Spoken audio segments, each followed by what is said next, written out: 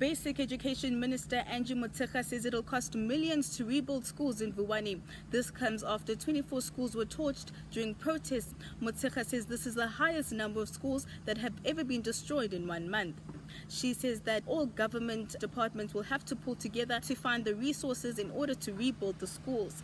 She also says that with regards to the matriculants, that quality assurer Umalusi is being brought in order to find a way to recover school records that were destroyed. She described the incident of burning schools as social sabotage and that legislation needs to be put in place in order to protect public assets. Slindelo Masikane for Jacaranda FM News.